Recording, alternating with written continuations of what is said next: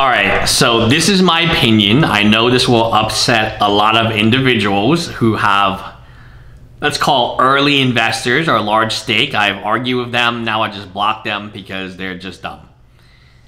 I do not invest in new card games. Like, I did not invest in Digimon, I did not invest in Metazoo, I do not invest in Flesh and Blood. There's no guarantee that if a massive recession hits, these games will survive. I can name so many games, mainly based on anime series, like Naruto, Inuyasha, Shaman King. Shaman King was a fun game. I thought the card mechanic was the best of any game. Dragon Ball Z, not the current Dragon Ball Z, but there was like 8 million Score made Score. Yes, a name that you haven't, that you have not heard of in a long time. But I grew up with Score. With Score, football cards, and so on. A lot of people hype these new games. Like, there's another game called Cryptok. There's another game called Sorcery. Like, on Kickstarter right now, I would guess there is probably 25 card games that are now making noise.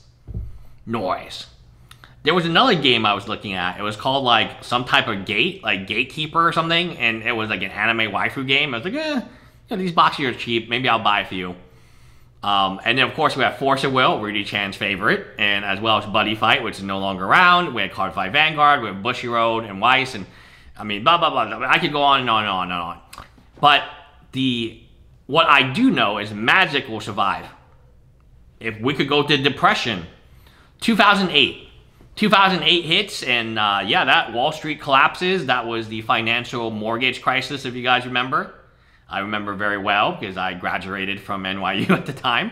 Lehman Brothers went belly under. A lot of my friends had internships and job offers from Lehman Brothers, so it was quite surprising when that financial institute went belly under, and the Wall Street had to be bailed out, right? That was a bad time. That was definitely a very nasty recession. Did it ever get to depression? I don't think so, but it was very bad. That was Lorwyn. That was Lorwyn and Magic the Gathering. The Lorwyn, Morning Tide, and I remember those boxes being on fire sale. Because again, when things go to shit, the last thing people are thinking of, oh, let's buy some more Magic boxes, right? With our non-existent money. Yeah. And the reason those boxes are so expensive and so rare, and I have boxes upstairs, which I've shown. Which I've opened. Unfortunately, I should have kept them sealed, but I was being a dummy. Because no one had the money to buy it. But that didn't mean the game did not exist. The game was still around. The game was still very strong. And the game is strong today. So, Yugioh was around. I don't know what Yu-Gi-Oh set they were on, but Pokemon was around. I think Pokemon, some of the rarest cards, the E-Series and whatever, that was around the 2008 year.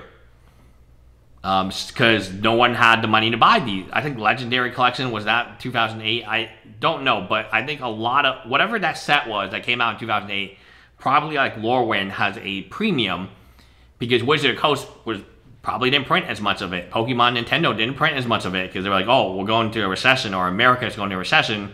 Probably we should print less. Our print run should be lesser than it normally would be during this time.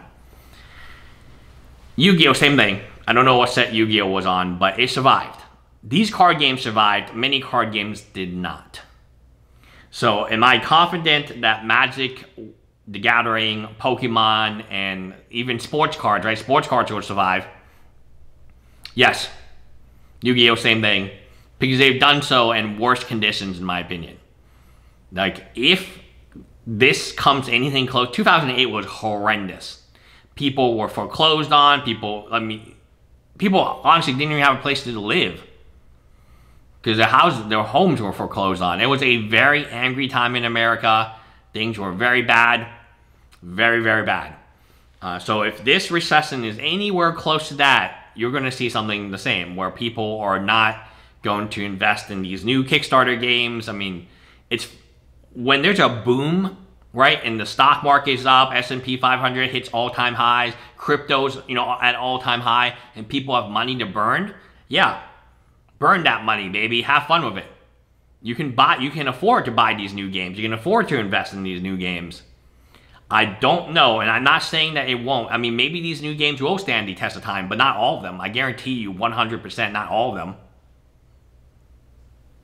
Not all of them will stand the test of time, because right now it's a danger. Any little mistake that is made, because there's just not that much money around. You know, there comes a time where you have to pick a game. You don't have the money for every single game you like and enjoy.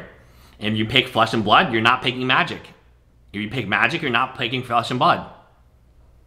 There comes a time where your budget will be restricted during a recession where you can only pick 1 or 2 games. Especially card games. Because these card games, you can't just flip for money. There's no resale value. It's going to be harder and harder to sell them for profit. So it's going to be harder and harder for you to build up a collection from just trading and doing wheeling and dealing. You're going to have to actually put down hard cash. Because that's what people want. So the reason I don't really particularly buy these new games is there's always, you know, a fear. And the fear is a recession. And during the recession, a lot of companies, not just card games, a lot of companies, they go belly under. That's what a recession is. It is when people lose jobs, when people lose homes. It's when people's stock in retirement is worthless, and now they have to go back to getting a job in a flooded marketplace where there are no jobs.